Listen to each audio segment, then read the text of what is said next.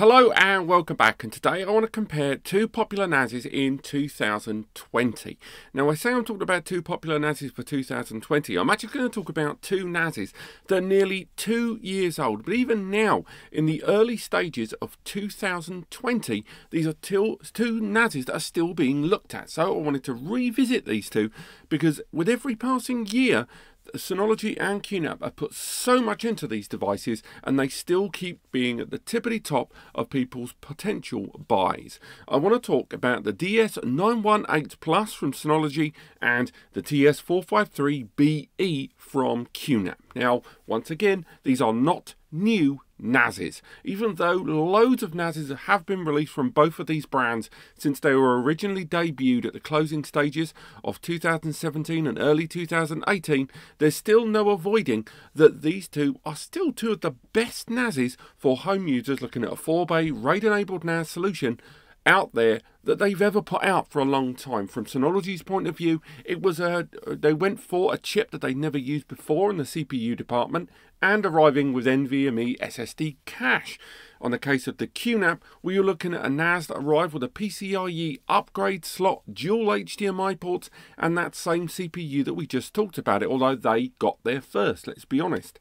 And despite the release of Intel dual-core 4th generation Celeron CPUs and bigger and in many ways more powerful NASes from both of these brands being released in the interim, these two are still great at an excellent price versus hardware point for you. And that's why you found this video, because you're looking for these NASes as much as everyone else is.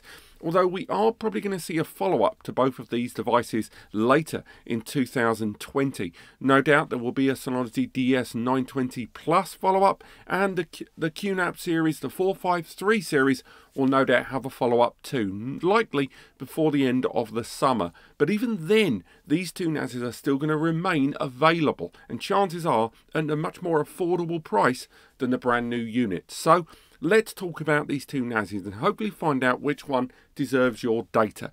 I have gone into far more detail comparing these two on a hardware level in the past, in previous videos, and I'm not going to talk too much about hardware in this video, largely because the hardware is the thing that's changed the least, obviously, because you would expect the hardware specifications of these devices to be changed all but none at all in a 2-year period. It's the software that has changed from both of these brands that I'll get to in a bit. But let's focus on that hardware. So, CPU, as mentioned, is the Intel J series, the J3455, a quad-core 1.5 GHz processor that can be burst that's increased in power up to 2.3 GHz clock speed.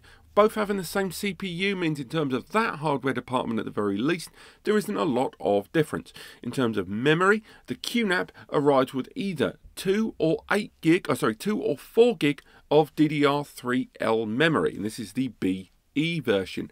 There is a non-BE version known as just the B, but that one arrives with a bunch of other features and functionality that a number of you just didn't find utilization of, hence the existence of the more affordable BE device and the comparison. So that arrives with either 2 or 4 gig that can be upgraded officially to 8 gig, whereas the Synology device arrives with either 4 or 8 gig of DDR3L memory by default, and that is the official maximum memory. Now, with such a small difference between them, and the fact that the 4 gig version of the 453Be is still lower in price than the 918 4 gig, we're not going to talk too much about price differences between them on those internal hardware specifications.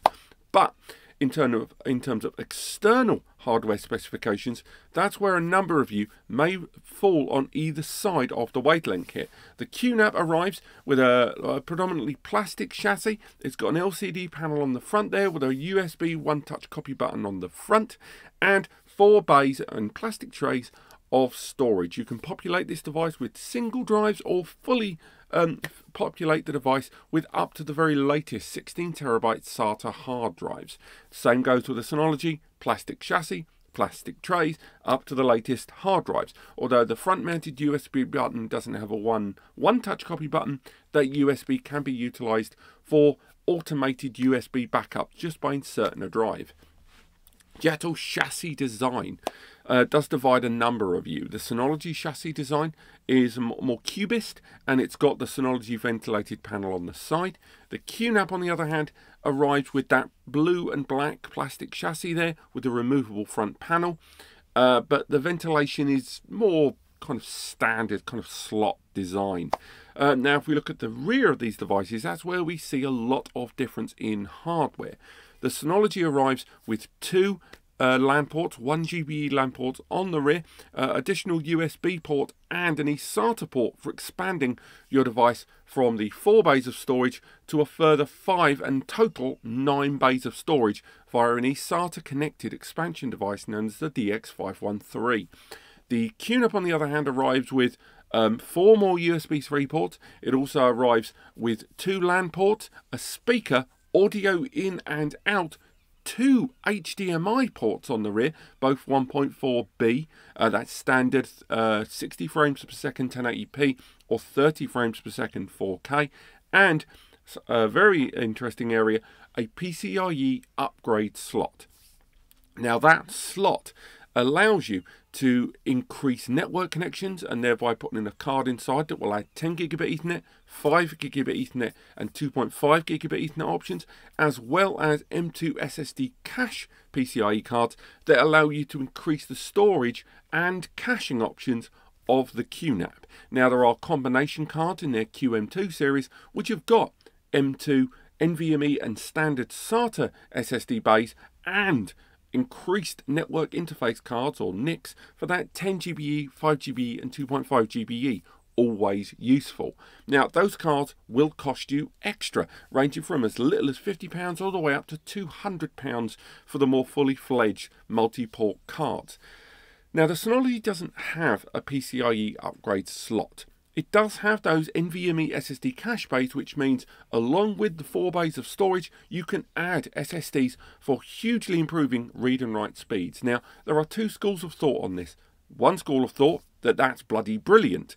You've got NVMe SSD cache bays by default, and the prices between these 2 devices is so similar that you kind of like that that's included.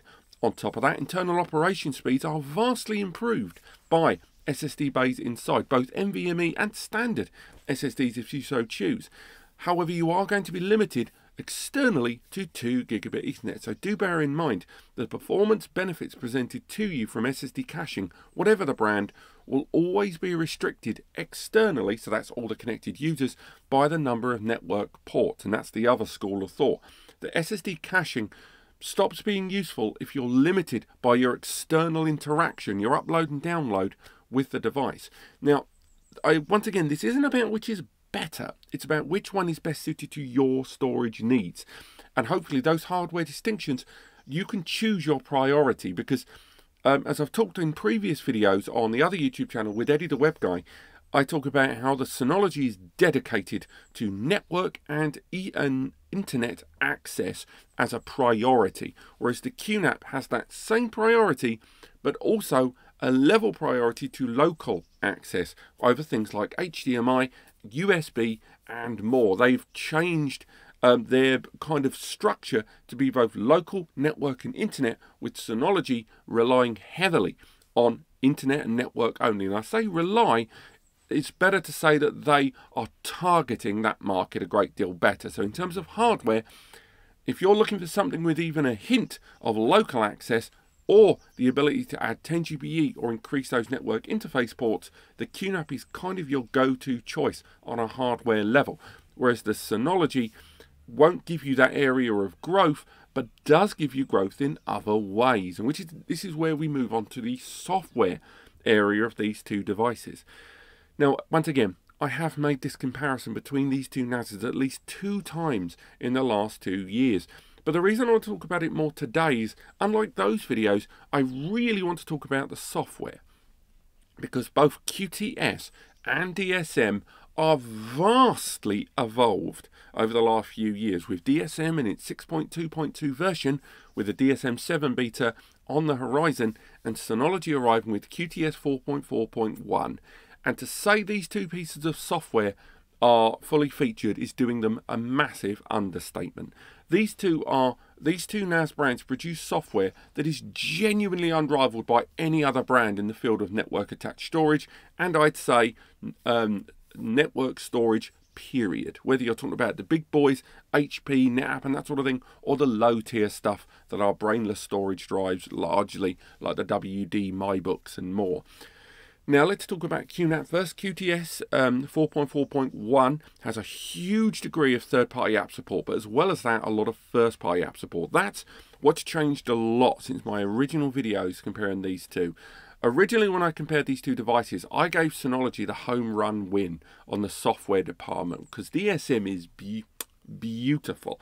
Their first-party apps and some of their proprietary innovative apps are incredible, with Synology Mail, Synology Calendar, and Synology Chat and more, but I'll get to their side in a bit.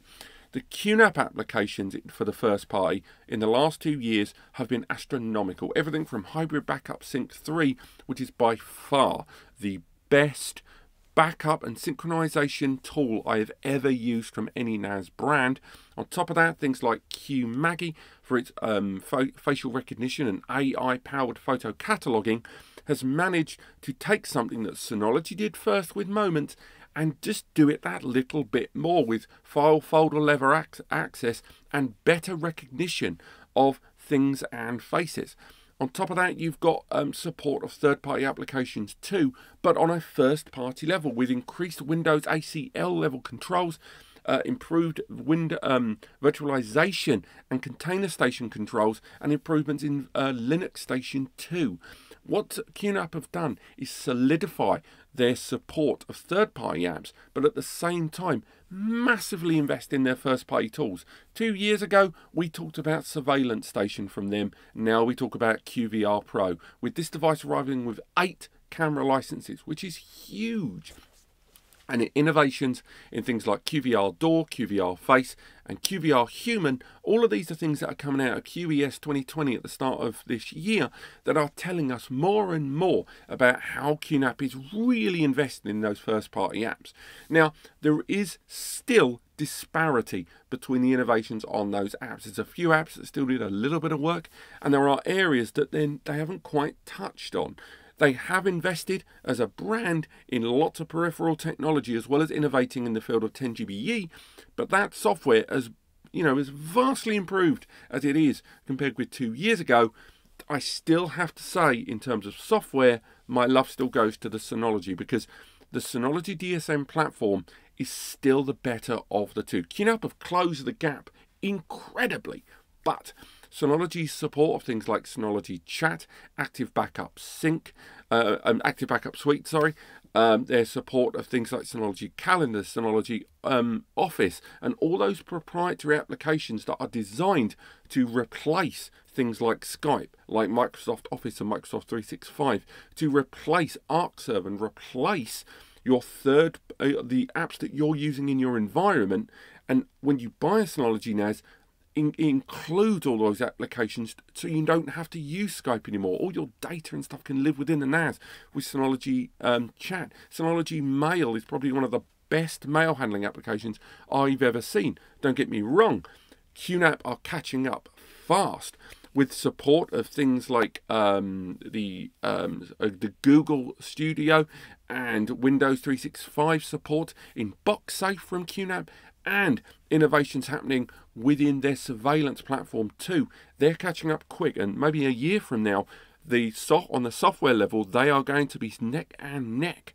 And if you're an Android Windows user, I used to say that Qnap was definitely the brand to go for because you would meld better with that platform.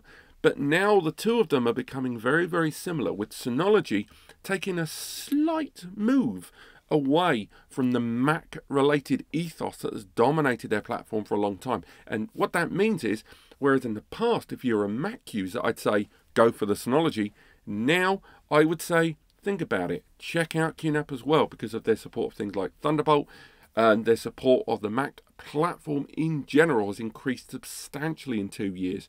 So now choosing between these two brands is no longer a black and white situation of Synology, Mac, Qnap, Windows. Now there's a hell of a lot of grey area between these two. So On a hardware level, I do maintain if you're going to deal with the NAS in a more direct you to it fashion without taking advantage of things like network switches, then definitely the 453BE between these two is the one for you. And if not, Synology is probably your best bet. But in terms of software, what you really need to work out is what you're going to use the device for, because the user interfaces are now almost identically smooth, almost identically user-friendly, and almost identically user-friendly. The DSM-7 platform's arriving soon, and it's getting a little bit more analytical, which is something we always wanted from Synology. Stop hiding the tough information and the tough decisions from us as the end user. Qnap, on the other hand, still provide that information, but they've improved the way they show it. So in terms of software, still right now, Synology have the edge, but just by a pinch. And if you're looking for something that you're going to be accessing via your browser more so than any other means, chances are this is very much the one for you, because Synology's client apps aren't quite as impressive as a number of their browser GUI based applications, whereas Qnap has a better range of more intuitive client applications for Windows and Mac to install locally, and of course with those local access options too, as well as with the innovations throughout the last year or so. I would say for them, if you're looking at using your third-party software or using your third-party platforms and want to use client applications, then Qnap may well be the one for you. And of course, both of these platforms have a huge support for migrating and synchronization with cloud platforms too. With Qnap at the moment and their hybrid mount software and virtual JBOD software, do check out my videos. And Synology incorporating a number of those features and functionality in DSM when it comes very, very soon. But right now, that's the choice between these two devices. Do you want to go with direct access or network internet access? And as important as everything else is in terms of applications, if you want to do things your way and you don't want to change the way you do things, another reason to go for the Qnap. But if you want to be shown how to do things, if you want to be told a way to do things because you don't have one, go for the Synology, because they've worked out a way of doing things that is first class. And otherwise, thank you so much for watching this video. I hope you've enjoyed it, and whichever one of these two you choose to buy, do let me know in the comments, and do check out my software overviews, because of course this has been very centric about these two NASes, and these two brands are a lot bigger than that, and watching a few of my other videos will help you choose between these brands more than just between these two NASes. Thank you so much for watching. Click like if you enjoyed it, click subscribe to learn more, and I'll see you next time.